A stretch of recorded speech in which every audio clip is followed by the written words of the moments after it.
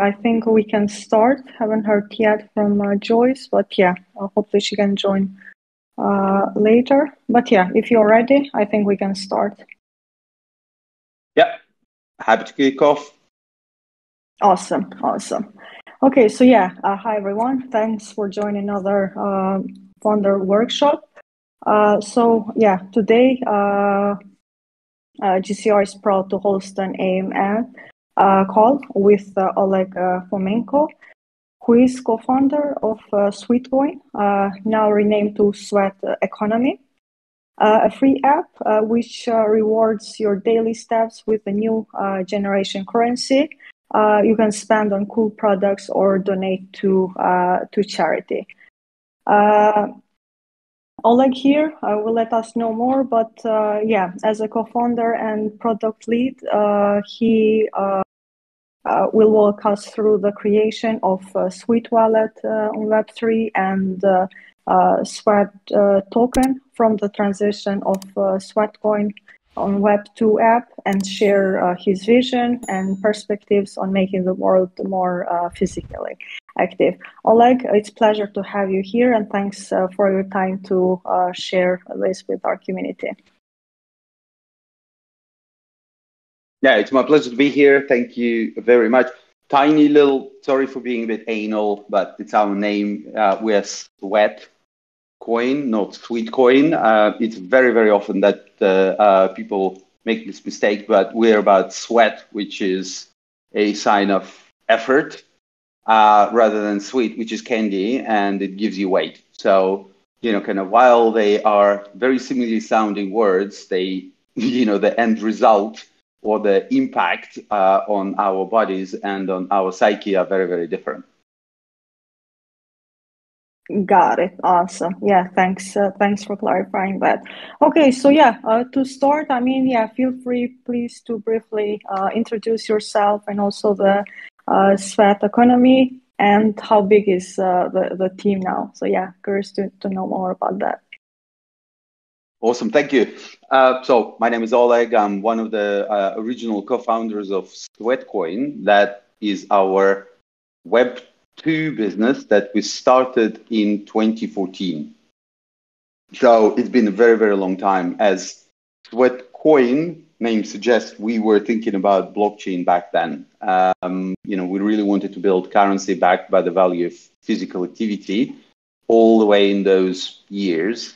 And those that remember those years know that the only blockchain that existed back then was Bitcoin. So we did look into forking Bitcoin. We got a price quote, and we realized that it would be several 100,000 more and 9 months longer to develop our minimum viable product than if we were to use Postgres as our blockchain. Given that we are very pragmatic businessmen, we kind of went, hang on a second, this is too long, too expensive for the minimum viable product. We will simply add blockchain later, because the biggest question that we had back then is, would people walk more if you start paying them with a new currency? And then would brands be interested in accepting that currency for their goods and services because they're chasing, physically active people? So we launched in 2016, and it was an incredible success. By early 2017, we already had more than 1 million users, and we were processing more than several hundred transactions per second. So our decision not to go with Bitcoin fork has saved our lives, because those that are staying on top of technical details know that Bitcoin can process maximum 8 transactions per second. And we were effectively factor 30 more demanding than Bitcoin could offer us. So that decision saved our lives. So we started scaling, geographical expansion, acquiring users, and every year we were paying attention to blockchain space. We were looking at new projects coming in. We did meet Vitalik in 2015. We have been talking to guys behind Polkadot, since their pretty much inception. We were looking at their research grade code, and we're seriously considering potentially using them. as a solution. However, we've always been, our scale and our requirements to throughput were always ahead of technological development in blockchain until last year.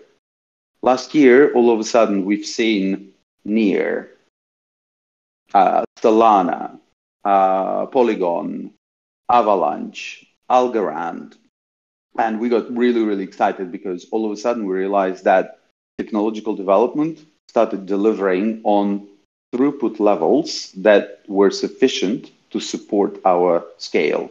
So we looked at more than a dozen different chains, and we have chosen Near as a partner. By the time we started building on Near, we already had more than 120 million users on Sweatcoin, which again is our Web2 business.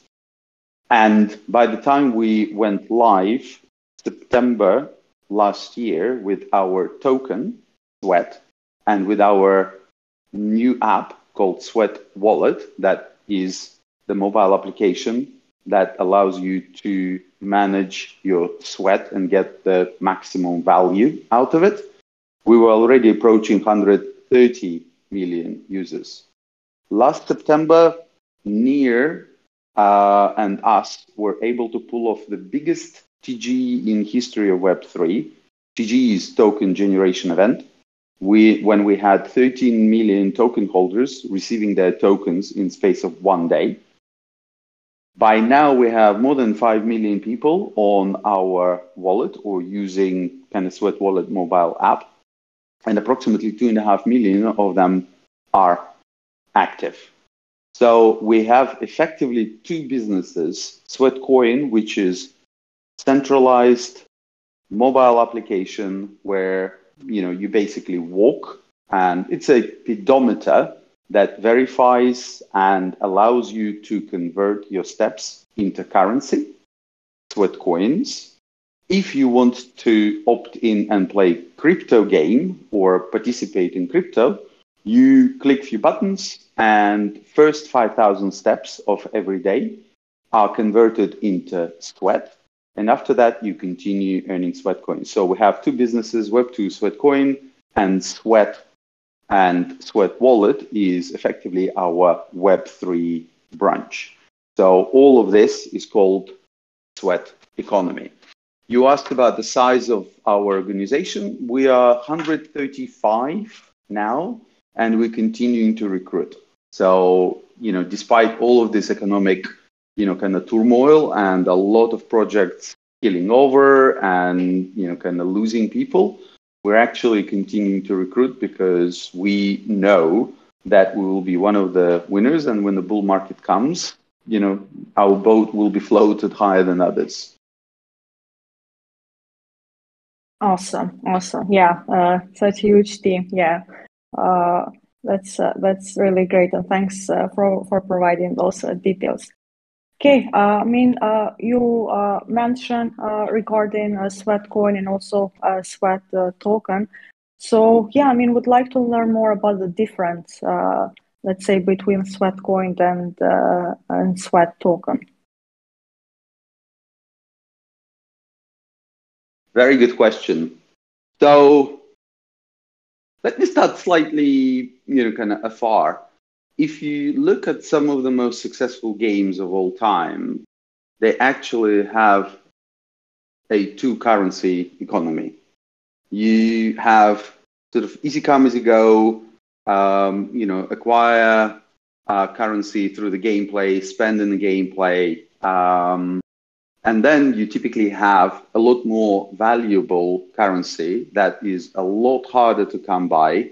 And very frequently, it is the sort of source of monetization for games. And interaction between these two currencies, typically delivers some nuances of the gameplay. Think of us in a similar fashion. We have created an original business called Sweatcoin. And because it was centralized, we've chosen a very, very simple token economics. You walk 1,000 steps.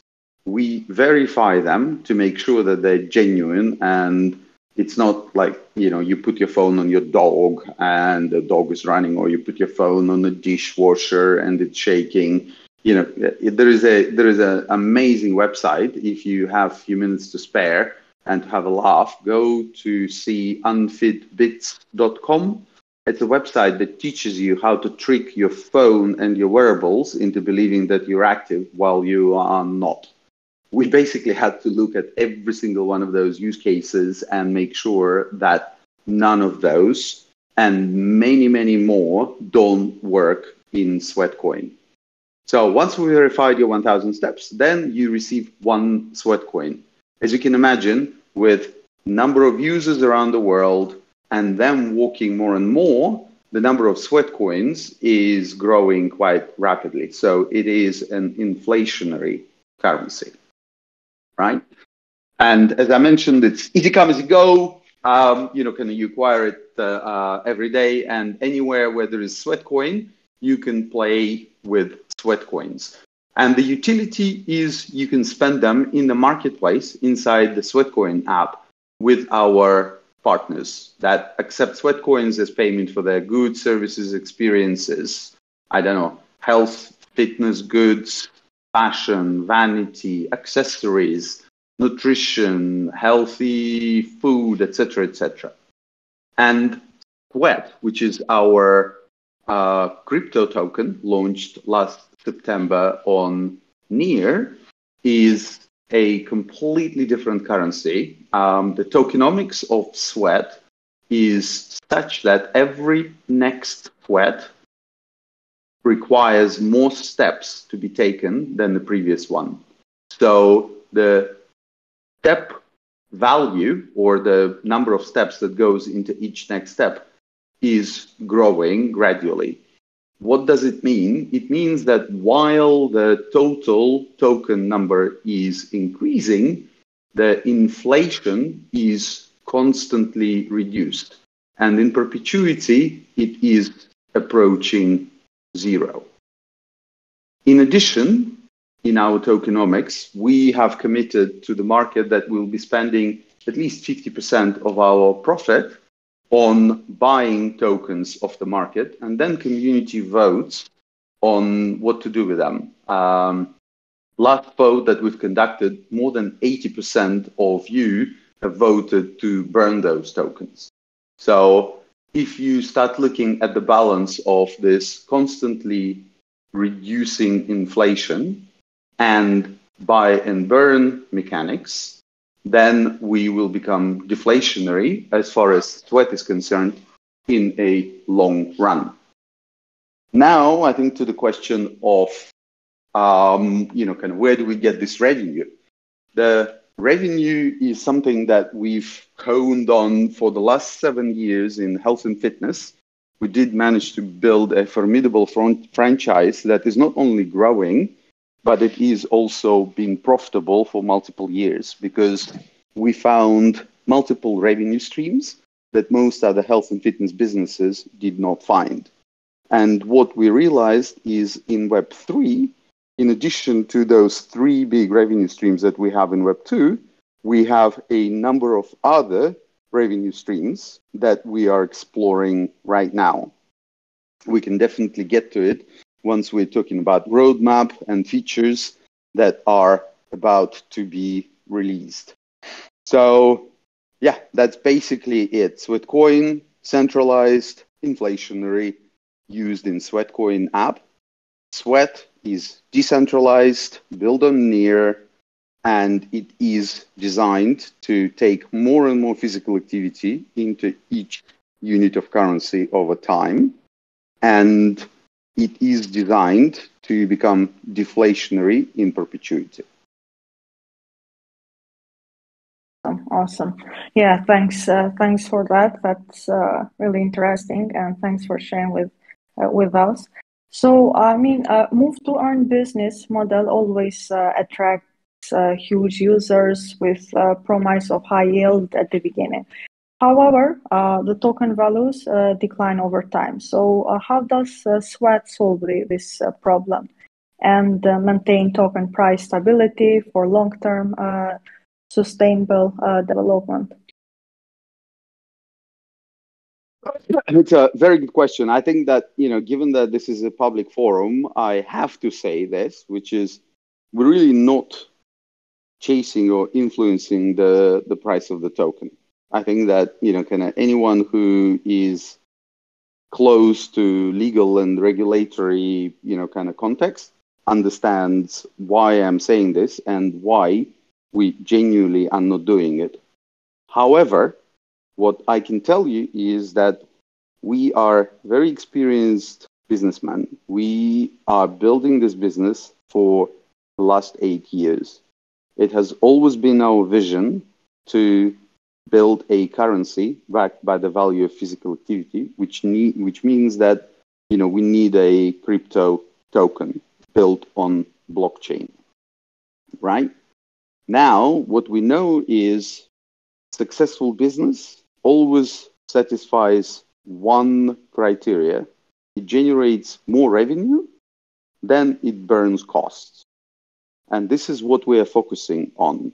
We're focusing on building a long-term sustainable business that is going concern and is financially healthy. Once this is achieved, everyone is very, very happy. It's a myth that you can have an extremely successful token. And I'm not talking about short term. I'm not talking about, pumps and dumps. I'm talking about sort of long-term strategy. It is a myth that you can have an extremely successful token with a project that is not able to turn itself into a sustainable business. So that's as far as I would go. You can absolutely trust us that we're building long-term sustainable business. We know how to generate revenue in this space, and we're already generating healthy revenue. As you've seen in the past, we already done some buys, kind of using proceeds from our revenues on the market, and they've been extremely sort of successful and impactful. Now, can we sort of play against the market? I doubt it. I think that, let's face it, the market right now is going up and down sideways, not necessarily on what we do, but on the news of SVB, signature, etc. And, we never know when it's going to blow up next. But what we know for sure is that we have sufficient reserves and we have capabilities and experience to continue building through this mess to make sure that when the market recovers, that will be one of, fewer projects, because a lot of projects that are still alive right now, over the next 6 to 12 months, they will perish. We have absolutely no doubt that we will be one of the projects that is going to be benefiting from the next bull run. Got it. Awesome. Yeah, that's really helpful for sharing that. Okay, so we heard that you have just announced the US launch in September 2023. This is really exciting. So can you reveal more details regarding this? Yeah, it would be my pleasure. Ever since we launched last September, there is no day that passed without me getting a handful of requests from our US Sweatcoin users. You got to bring Sweat into the US. You got to bring Sweat Wallet into the US. The amount of these requests has been absolutely incredible, and we have a significant pull from the community. The second thing that happened is that we are making, big strides towards decentralization. We already had our first vote on to burn or not to burn tokens. We have just hired an individual that is leading our decentralization strategy, and we are putting sort of meat on the bones of that. And, we are very, very keen to make sure that, this massive community that we have built all around the world is getting higher and higher share of voice and say in the way our project is developing. And the third thing is what we're seeing in the US. While there is no kind of positive development really in terms of projects being regulated and getting a blessing from the regulator. We, over the last sort of year and a half, we're understanding more and more what are the concerns, what aspects of the product are the highest concern for the regulators. And the way we're approaching going into the US is we will be as if we were regulated in terms of disclosures, in terms of, transparency of the project, and also, absolutely focusing on making sure that we do right by US consumers or US users, because let's not forget the major, kind of remit and the major objective of all regulators around the world is to protect retail. And the major issue is when the projects have nefarious goals in mind, when they're extracting money out of people's pockets. We are not one of those projects. We extract value by creating physical activity in the world. And we know that physical activity has value. If you take more steps per day, you benefit. Your family also enjoys it. They get the benefit. Your insurer benefits because you are healthier and you're going to live longer. Your employer benefits because you call in sick less and you're more productive and you are in a better mood at work, regardless if it's remote or in the office. And your country benefits because over your lifetime, which is going to be longer because you're physically active, you are going to generate more tax revenue. So the amount of wealth or the amount of economic benefits that bringing additional physical activity in the world creates is phenomenal. And if we get just 10% of that, it will be a phenomenally big business. Let me just give you one illustration. McKinsey, you probably know them, one of the kind of blue chip consulting firms, did a very interesting report several years ago that looked at the biggest destroyers of value around the world. And the top three are wars and effectively killing people, weapons, obvious one. Second is smoking. Third is obesity and sedentary behavior. The amount of GDP destroyed by obesity and sedentary behavior per year is $2 trillion. This is just destruction of GDP. This does not include kind of possible positive impacts, such as increase in productivity, increase in life expectancy, etc., etc. So we are looking at a massive industry. Another way to think about it is, about a couple of 100 years ago, we started creating what we now call attention economy, because everyone realized that attention is valuable, that all the economic relationships start with you, me, or that consumer starting to pay attention to your message, to your brand. And right now, this is multi-trillion-dollar economy per year around the world. Now, physical activity and physical activity economy is the next step. We know that physical activity has objective value. Increase in physical activity creates a lot of positive economic impact. And what we're doing is we're creating this physical activity economy or movement economy, and we're putting sweat at the heart of it so that it will power those economic interactions between your insurer and yourself. Because guess what? They will be able to offer you insurance cheaper if you are physically active. Your employer can also participate in the process and reward you for the sweat that you generate, because they're benefiting with you being less sick, being more productive, and your mental health also being higher and better, so on and so forth. So, I'm really, really excited about the size and the magnitude of the economy that we're building, and more parties are getting on this bandwagon and are starting to understand, how big is the opportunity here. That's awesome. That's awesome. Yeah, I mean, we have a lot of members based in US, so yeah, probably they are also excited to start using Sweat too. Okay, so yeah, I mean, curious to know about the countries currently that Sweat is available right now. Yeah, I mean, we're basically think worldwide minus US and China and few excluded countries such as North Korea, Iran, but sort of usual suspects. If you go at kind of and look at the countries where kind of large decentralized crypto projects are, we're pretty much mimicking their footprint. Got it. Awesome. Yeah, that's really great.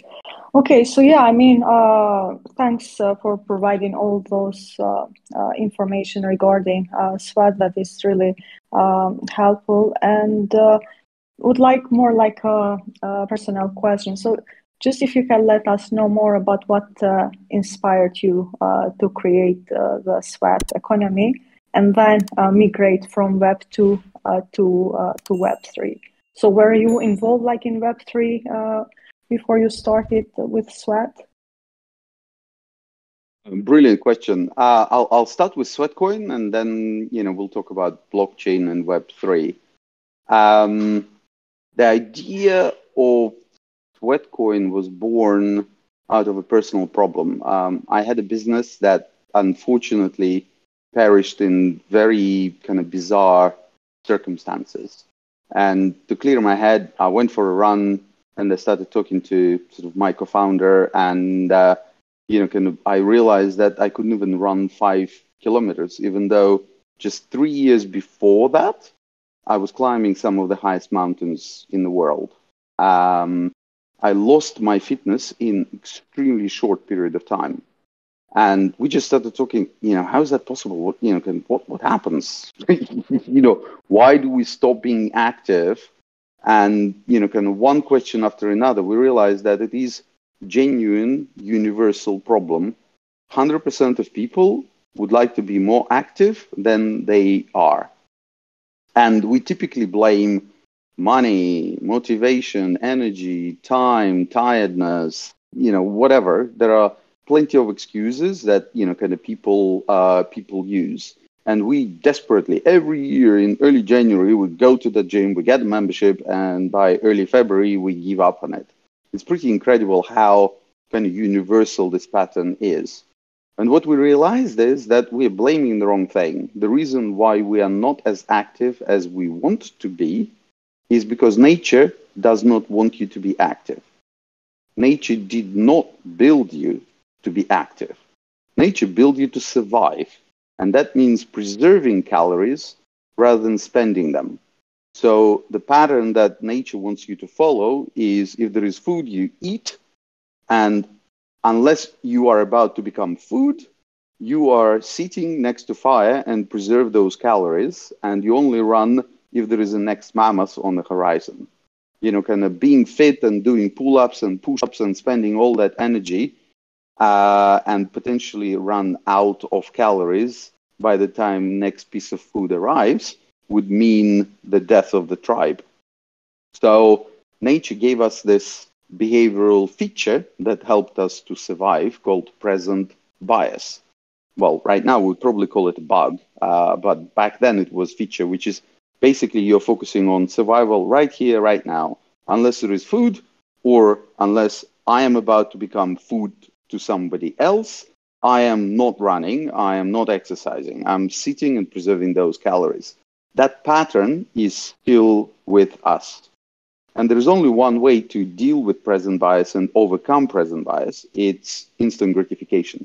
So when we arrived to this conclusion, we kind of went, whoa, actually we can create technology, we can create a tech solution to help people change the relationship with their physical activity, with their steps from that of wasteful from the point of view of nature to gainful, where every step is actually enriching you.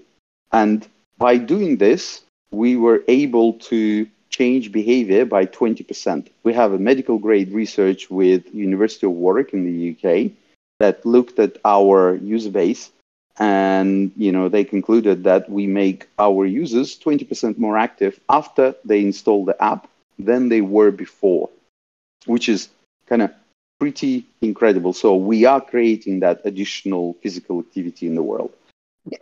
And that's how basically Sweatcoin idea was created. Personal problem, wanting to figure out how I can persuade myself and others to become more physically active.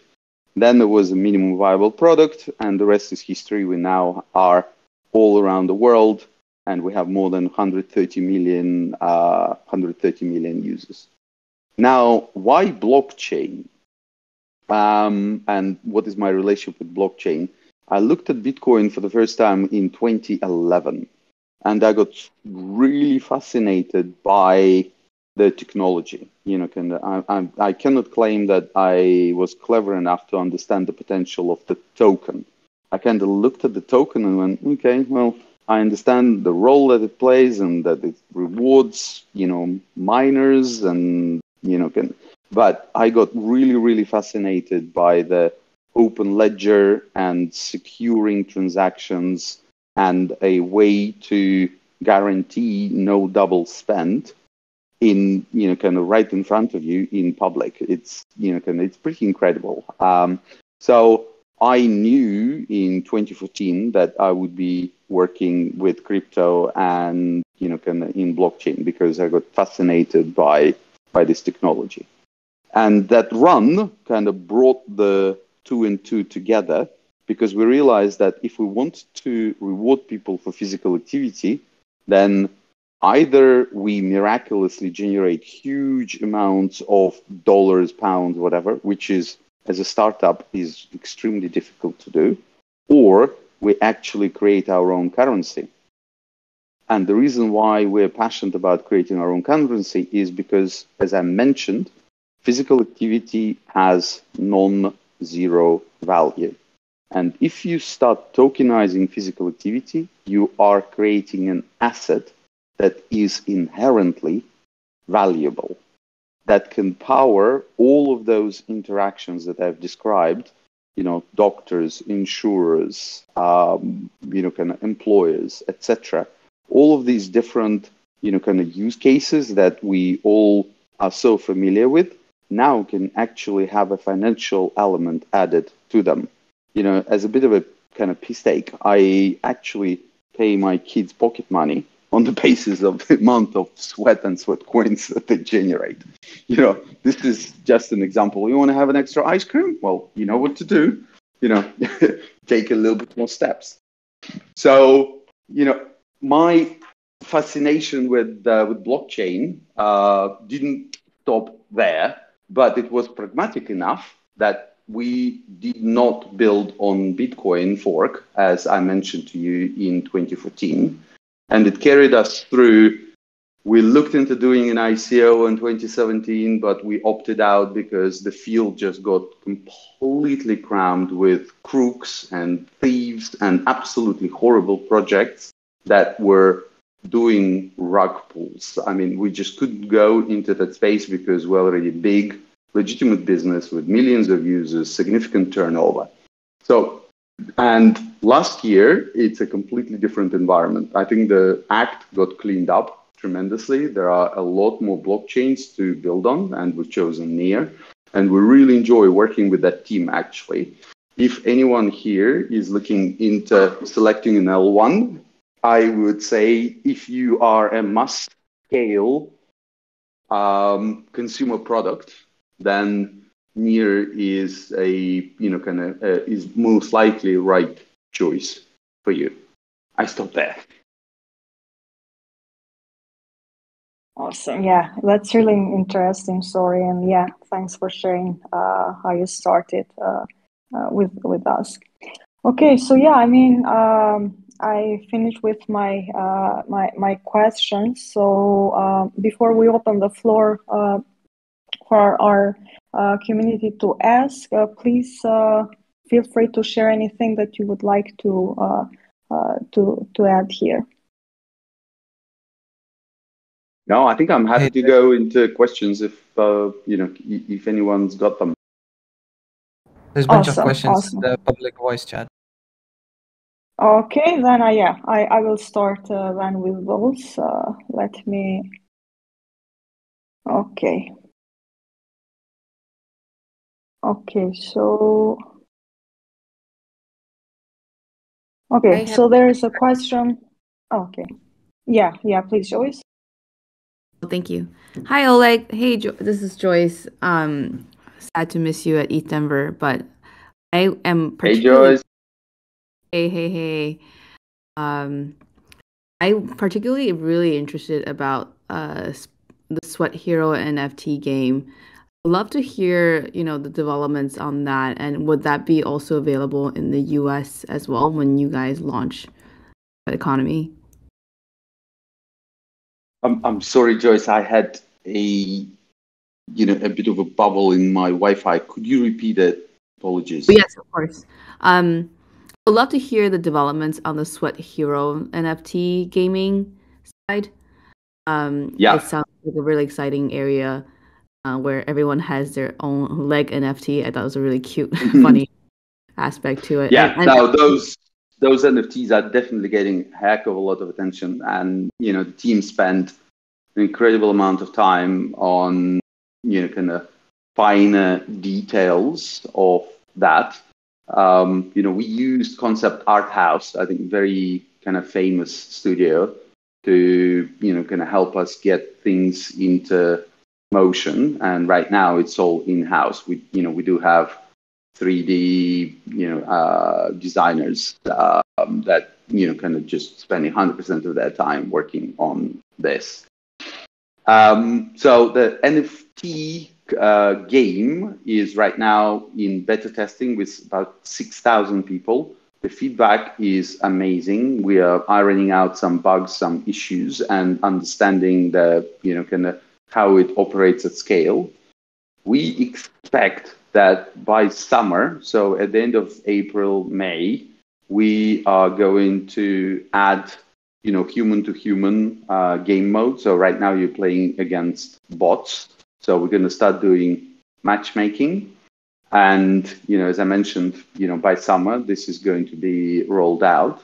And definitely by the time we are launching in the US, I expect that we are going to have fully fledged NFT game available to you. And it's super casual. If you haven't seen mechanics, just type Sweat Hero into YouTube. You're going to see plenty of beta testers sort of showing you exactly how it works right now. What is even more exciting for me is because I am very keen to figure out how to make NFTs work, not at sort of 10,000 NFT collection level, because that's pretty much all we have at the moment as far as utility is concerned, collectibles. What we are developing is a dynamic NFT. So on the basis of your gameplay and on the basis of your physical activity and on the basis of your on-chain activity, your legs are going to evolve and change. Let me just give an illustration. Don't sort of hold my feet to fire on this, but kind of just to paint a picture. Imagine that if you walk very little and you sit in front of a computer and do Zoom calls like I do, then you're going to have spaghetti legs. But if you actually walk a lot and you clock that 10,000 steps a day, you're going to have muscly legs. That's that's the type of stuff that I'm talking about. So visual representation of you in our environment in kind of sweat economy world is going to be dependent on your physical activity, your gameplay, your in-app activity, and your on-chain activity, which means that everyone is going to have a very, very unique and kind of individual set of legs. And what we foresee is that that is going to create an interesting dynamic around them potentially becoming collectibles.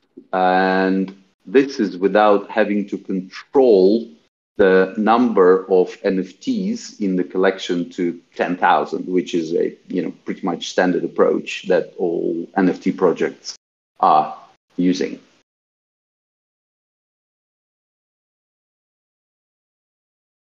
Yeah, this is super cool, and I'm super excited for it. I think a lot of folks. Yeah.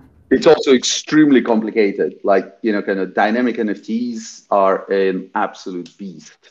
There aren't that many projects that have done it well. We know each and single one of them, and we're actually talking to, kind of people that have been kind of most successful in sort of the best way to design, scope, and develop this going forward. I'm definitely extremely excited about this. So would there be an NFT sale event? We're not looking at this right now. And I guess the main reason for this is you probably seen and heard that the attitude of Apple towards NFTs is, kind of extremely negative. And, you probably heard that Coinbase wallet even had to remove NFTs from their interface completely because of the kind of disagreements with Apple.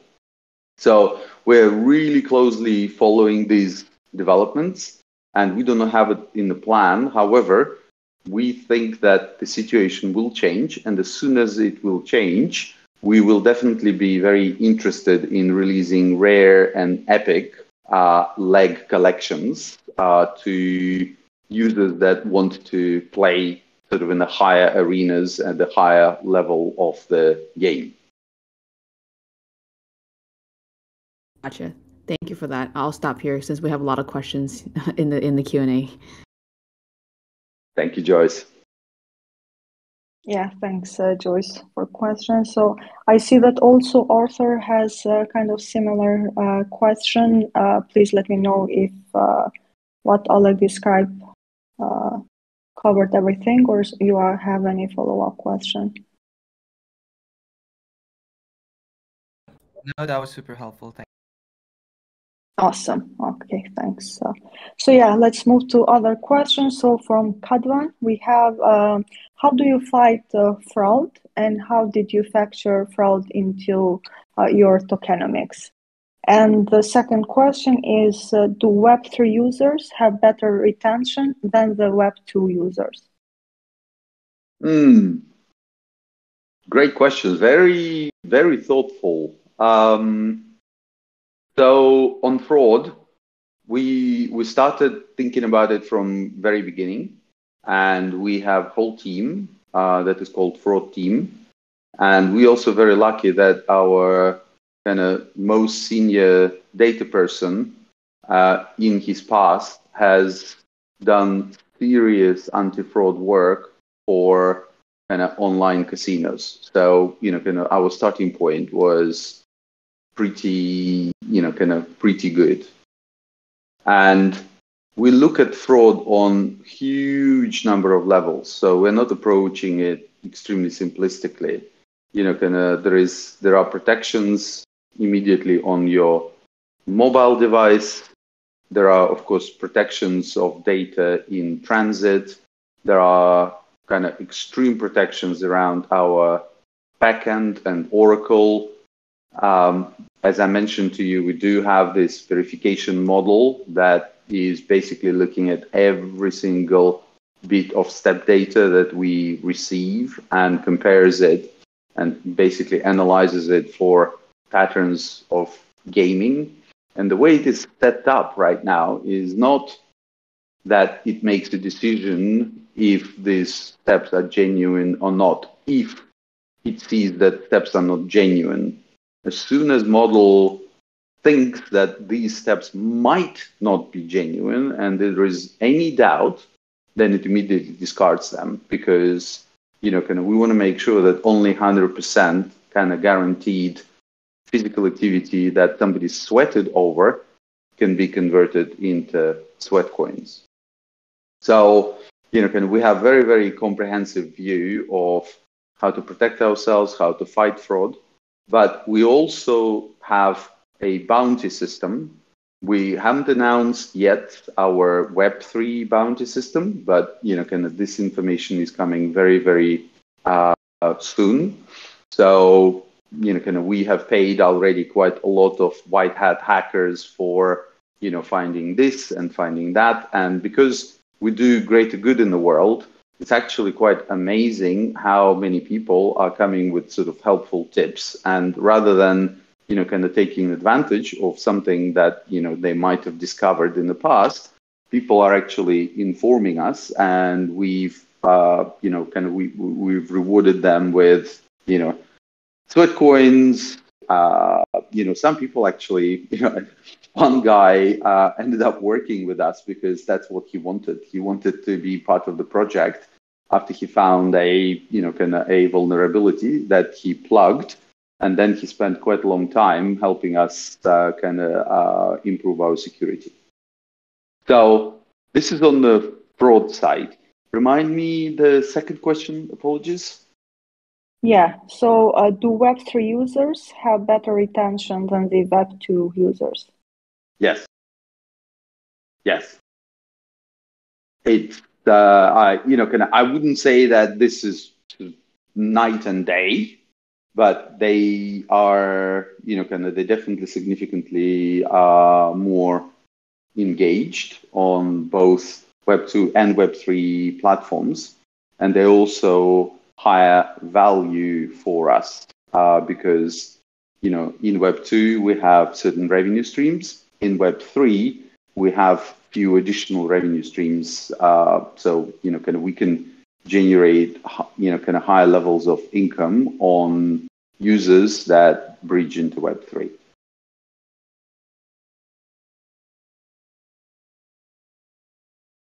Yeah, thanks for answering those. So yeah, Kadvan, please let us know if you have any follow-up question. Meanwhile, there is another question from GJ George. Could you provide more information on the Sweat DAO and clarify the responsibilities of movement validators in this decentralized ecosystem? Brilliant question and quite far-fetched. I mean, we are really literally making our first steps. We're starting our governance, we're starting voting, we're putting some very important decisions to the community as opposed to making them here.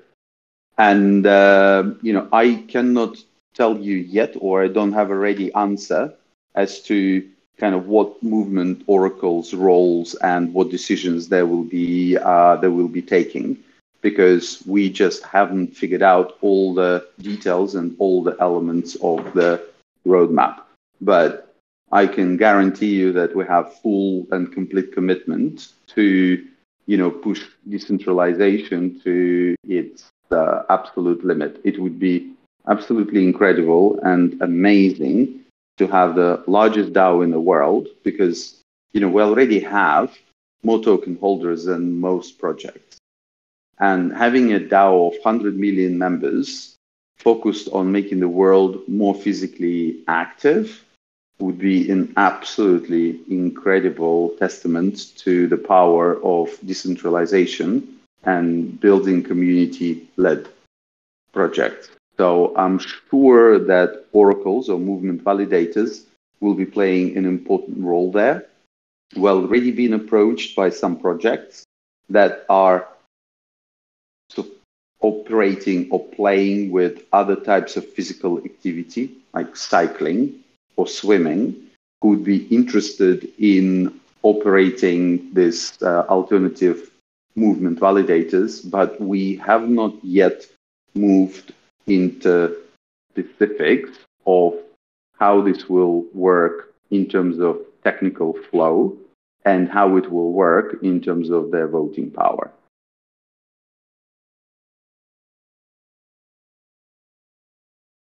Thank you for that. So, Yeah, we have another question from Han Solo. He is asking, what are the conflicting interests, if any, between Sweat Token and Sweatcoin? What is what interaction interest? Apologies, I just didn't hear the word. Yeah, no worries. So the conflicting interest, if any, between Sweat and Sweat economy.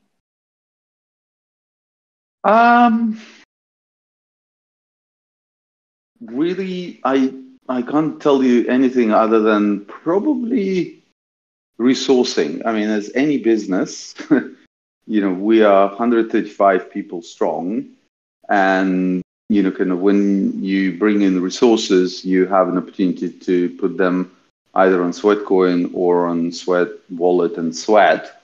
And so far, this has been probably the only point of tension that kind of I can think of. So I don't see any conflict really.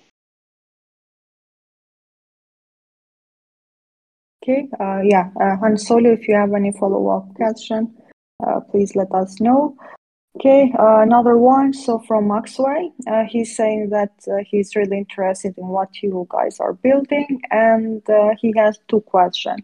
The first one is asking if the app is available on iOS, and are there any boot measures being considered for users?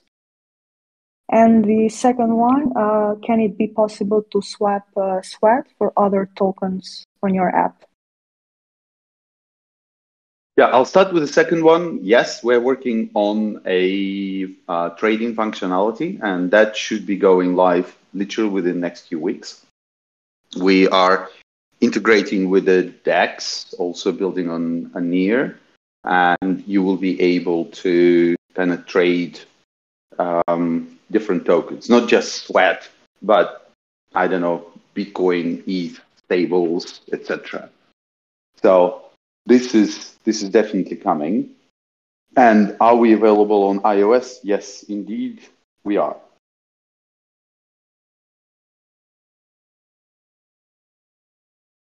Awesome. Okay, and there was also another question. So, are there any boot measures being considered for users?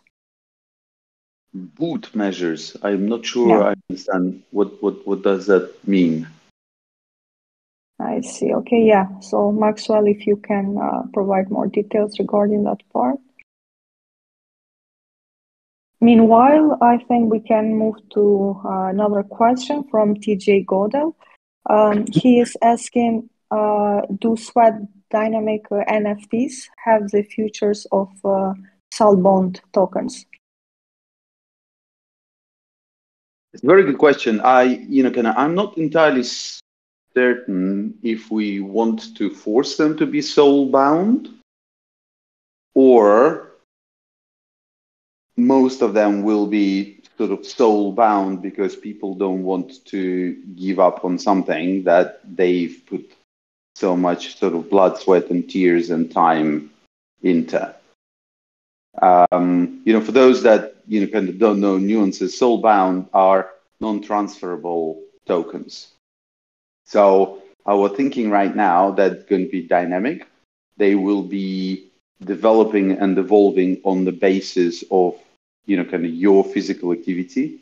However, we're not intending at this moment to not make them transferable. So should you decide to transfer it or sell it, you should be able to.